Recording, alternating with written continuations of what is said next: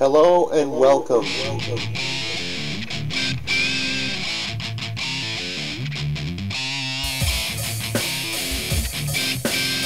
Today we've got something simple for you.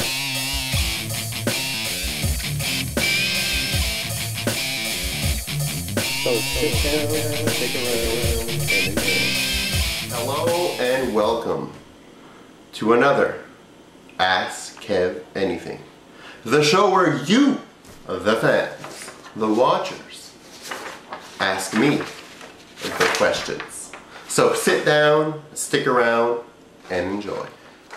So let's get this train wreck of entertainment rolling with the first question here. Question is from Adam, and he asks, I have a question I'm hoping you will be able to help me with because you also live in Canada. A fellow Canuck. Awesome. And you also order figures online. I'm just wondering how exactly I'm supposed to receive a package after I order it. Am I going to have to be at home to receive it and sign to show that I got it? And if I don't, I'll have to pick it up at the post office?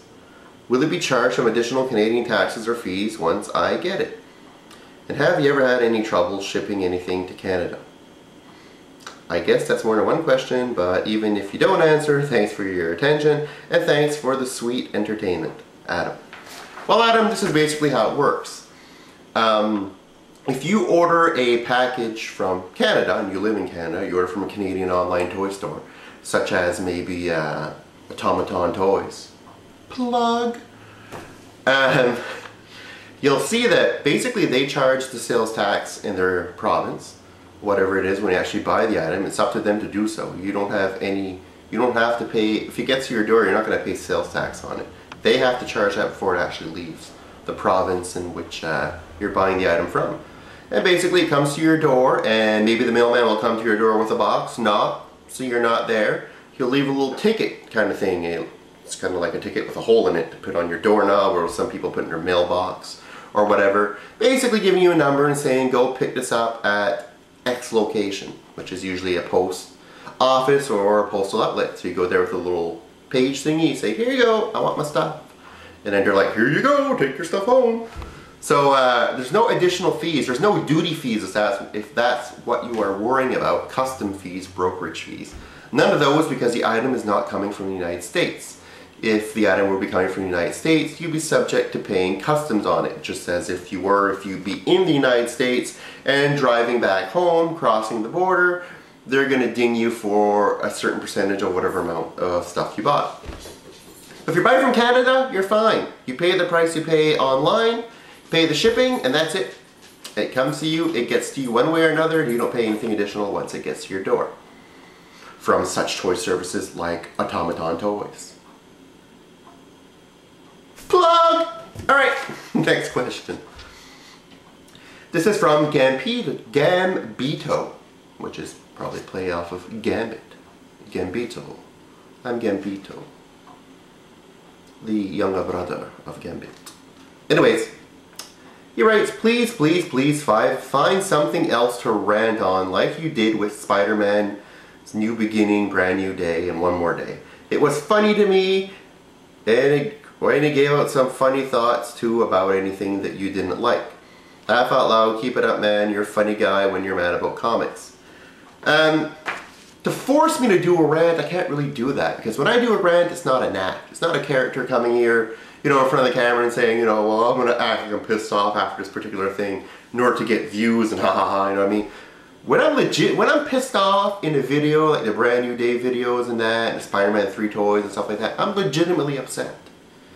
It's not an act. It's not me trying to take my persona and multiply it. That's pretty much how I am in real life. If I rant about something, and you know me, you're one of my friends, they'll attest to this. I get pretty emotional, and I get, just downright brutal if I hate something. So, I mean, that's what it is.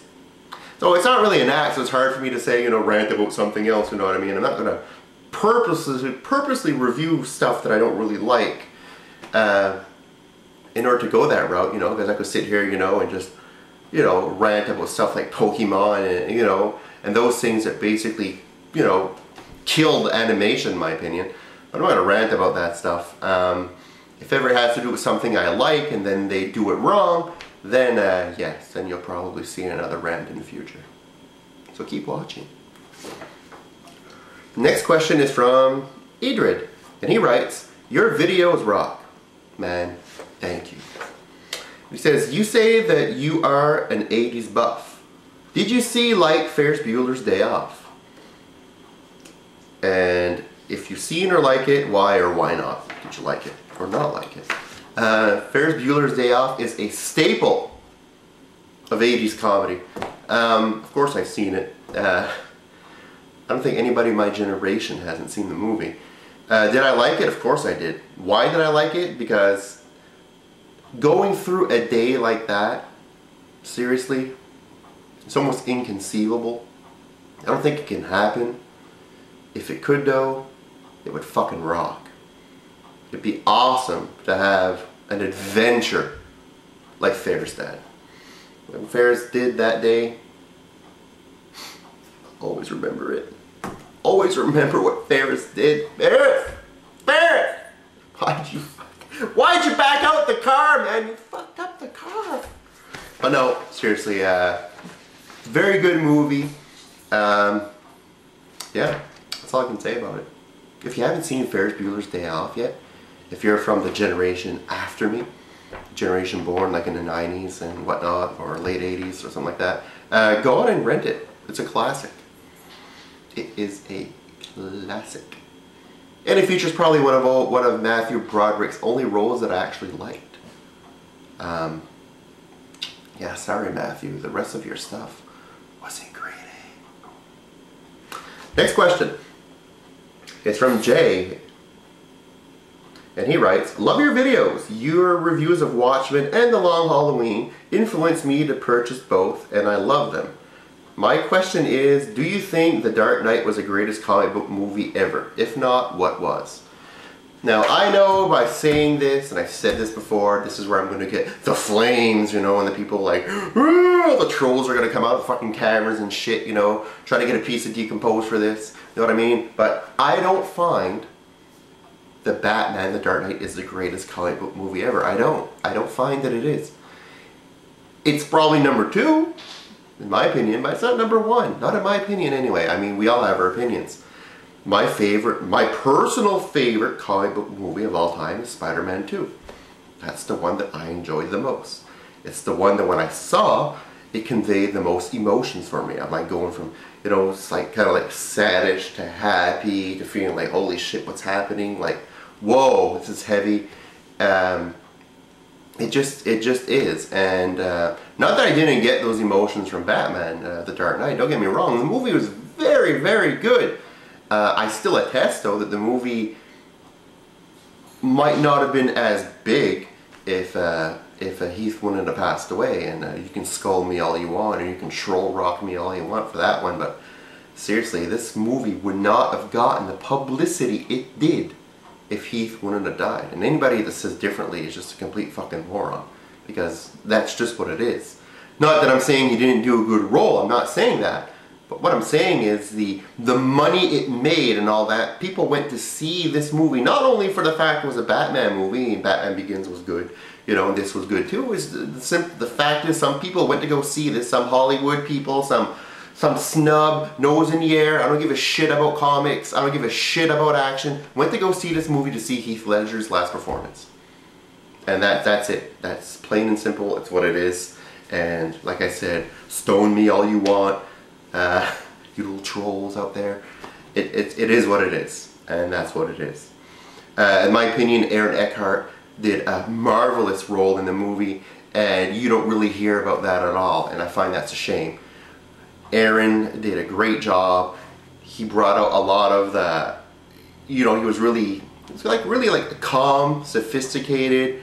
You know, it was really like basically. And then this movie's based on A Long Halloween, whether you want to admit that or not, it is. And then to see him gradually, you know, get more and more and more angry and all that until the culmination where he actually becomes Two-Face, you know, totally freaks out and shit. You know what I mean? It's just, to me, like, you saw an evolution of the character go from calm, normal district attorney, you know, brand new, you know, fresh clean, to this crazy homicidal split personality being. While I was with the Joker, you just saw basically one angle to him, and then the whole angle was he was crazy. He's crazy from the first scene, he was crazy all the way till the end. So there was no development really in that sense. He still played a good Joker. The Joker was still cool and awesome to see, don't get me wrong. I just find that for me, when I saw Spider-Man 2, it was just better, and that's all I can say. It was better. I saw Spider-Man 2, what was it, 6 or 7 times in a theater, and I only saw Batman twice. So, I mean, maybe it's a sign of the economic times. But if I really like a movie, I can't stop going out to see it. So, I mean, for me, I guess, and it is Spider-Man 2, it's my favorite comic book movie of all time. Some people will disagree, but if you disagree, go back, watch it again, and then let me know what you think. Yeah. So we are probably around the 10-minute mark here of this video. Can you believe it? Already 10 minutes. I did what? 1, 2, 3, 4. 4 questions! 10 minutes. That is the mark of somebody who talks too much. So maybe I ramble. I think I ramble too much. Maybe I do. I don't know. I just like to get out there and give the best answer that I can, I guess. So we're going to call it quits for this video for now. I will film part 2 and get through the rest of the questions, because sometimes I let some questions fall off and all that, and I feel kind of bad. People take the time to write in, and please keep writing in. You can write in via my website at www.askkev anything.com. Continue writing in, and I'll do my best to answer the most questions that I can, as I always do. So until next time, until part 2 of this Ask Kev Anything, take care guys. Later.